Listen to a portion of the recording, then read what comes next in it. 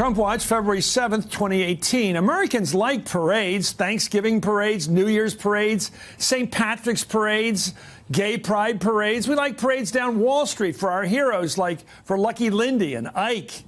We're not the only country that likes them, of course. Communist countries always like their May Day parades. The ones that are still communist still do. Look at North Korea. Look at Kim Jong-un looking at all those missiles all ready to launch. Lines after lines of stiff strutting soldiers all ready to attack. And now President Trump's won all this stuff. He wants the U.S. military strutting their stuff out there on the streets of Washington. He wants those units marching past him, looking up at him, saluting him, showing the world what kind of power he's got.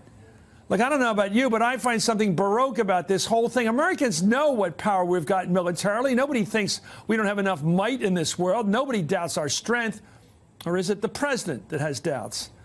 I remember Richard Nixon seeing something over in Europe he liked. He saw those pretty uniforms and the guards protecting the presidential palaces and royal palaces over there.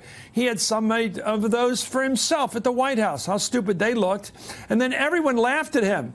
What if they do the same to President Trump at his parade? And what if that character over in North Korea, who also loves parades dearly, starts thinking that this Trump guy might be just be a little